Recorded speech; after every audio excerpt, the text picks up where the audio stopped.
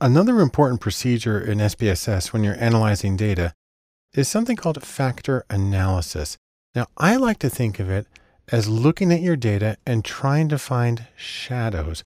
In this picture, what you have are shadows. Those are the black figures that you see. It takes a moment to figure out that you're looking down and there actually are people, but kind of sticking straight out. And so in this photo, where you're going from is sort of a three-dimensional origin, that's the person itself, to a two-dimensional variation with the shadow. What's interesting about that is you maintain most of the useful data. You can tell that they're people, that they're walking. You can probably even tell some things about how tall they are, what they're wearing, and so on.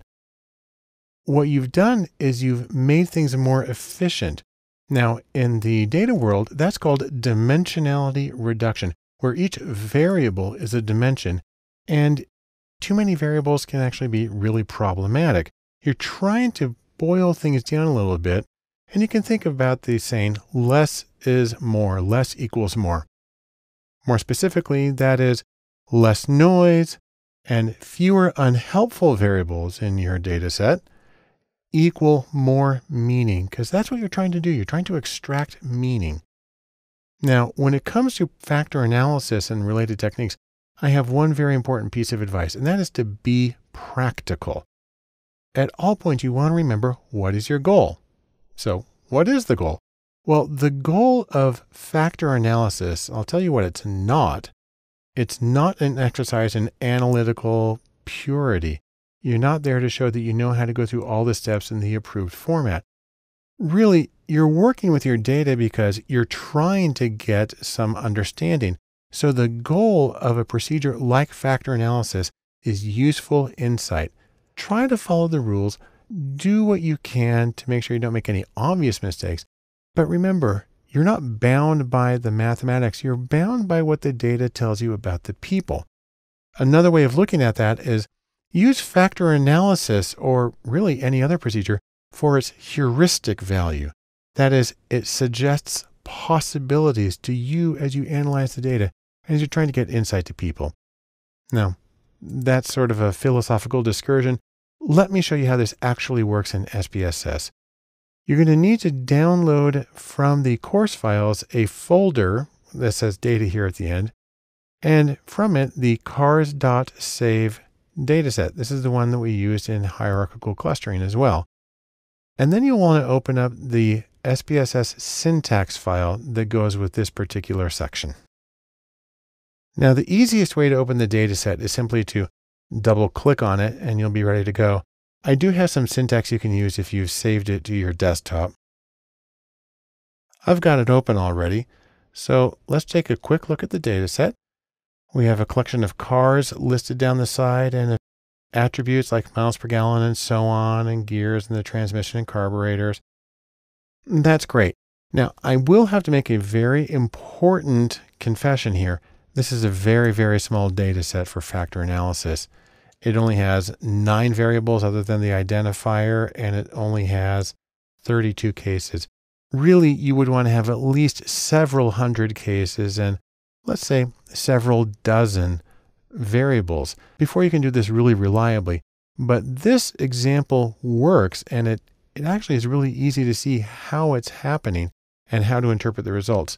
The first thing we're going to do, if you look at the syntax, is we're going to do a default factor analysis. And it's actually a misnomer because it's not a factor analysis. It's principal components analysis, but it's in the factor analysis command within SPSS. So let's come up here to analyze and down to dimension reduction. Remember, I said that's what this is called. We'll pick factor. It's our only choice there. And what we need to do is choose the variables that we're going to use to see what we can compress, what goes into what. So we don't need the name of the car. That's just an identifier. We can take the rest of these, however, and we can put them under variables. Now, we've got a lot of options here. I'm not going to do any of them. I'm just going to hit OK for right now. I'll make the output window bigger. And here's what we get from the default analysis. We get a text output of the commands that were generated by the drop-down menus. We get something called communalities. each variable brings with it 1 unit of standardized variance. That's based on how spread out the scores are.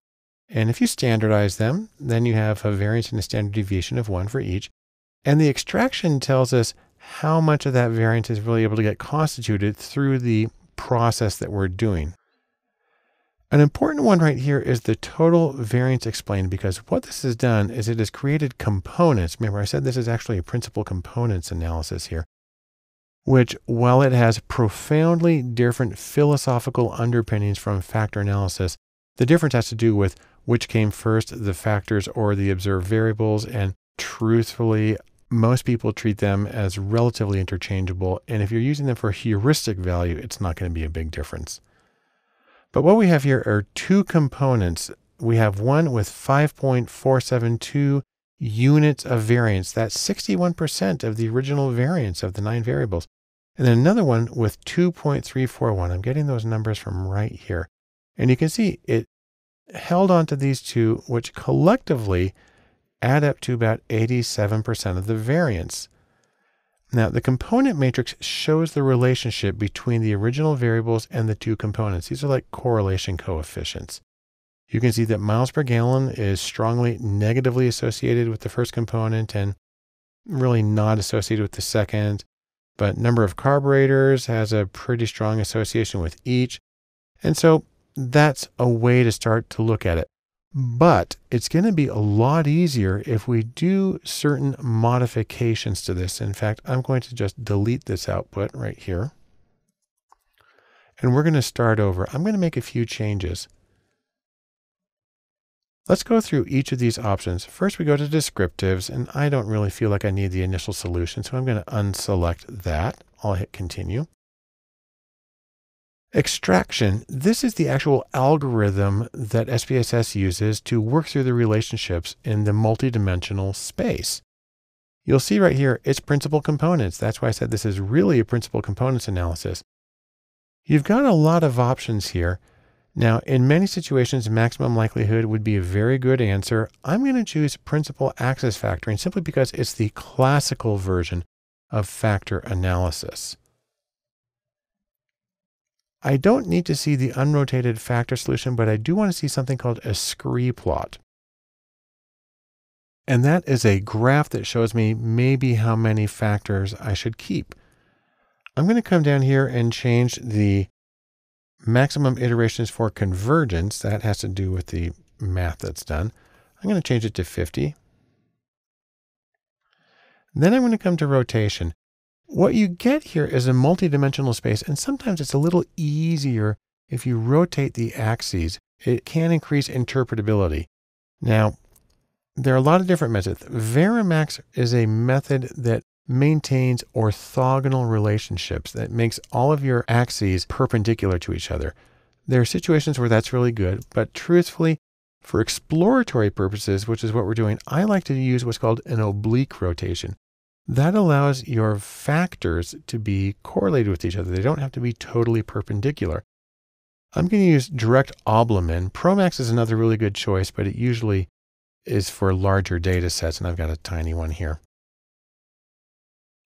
Now here I can get a rotated solution. I don't think I really need that, but I do want to see the loading plot, and I'm going to increase the maximum number of iterations to 50.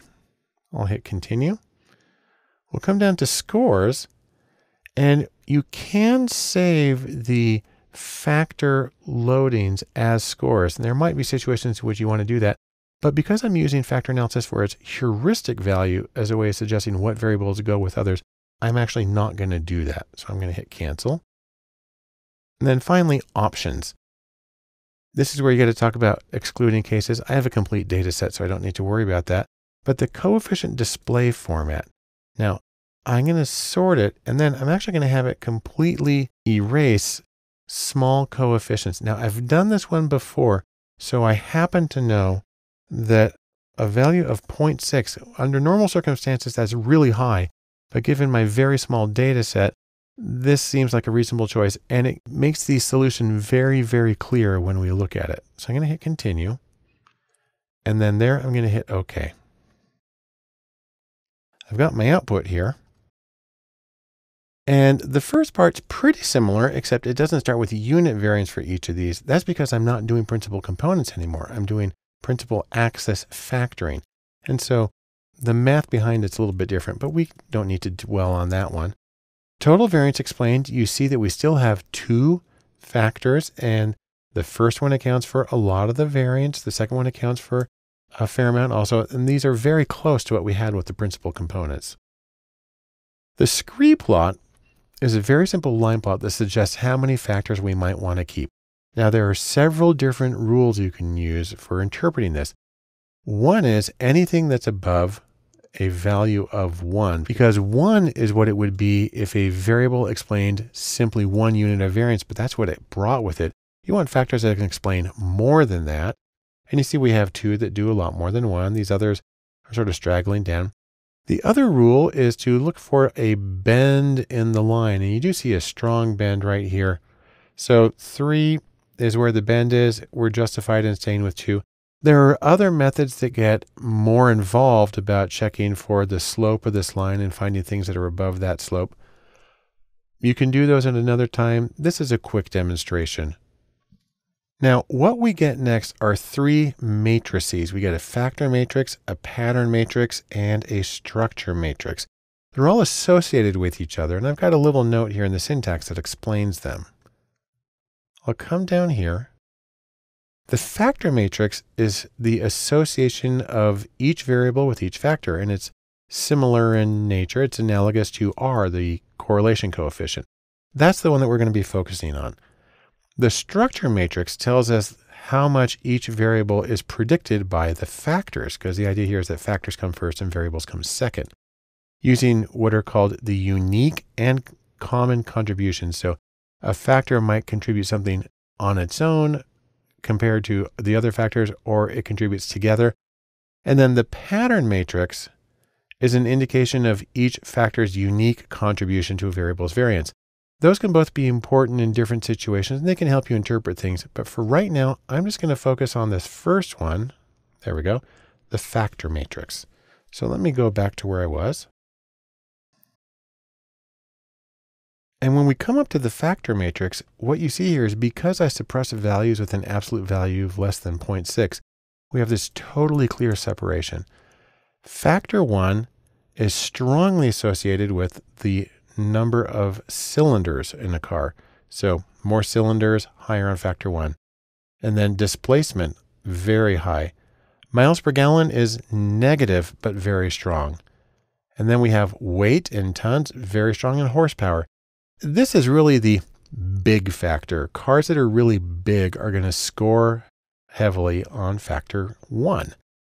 Factor 2 is composed of the number of gears, more gears, the quarter mile time. So the less time it takes to get through the quarter mile, that is the faster it is.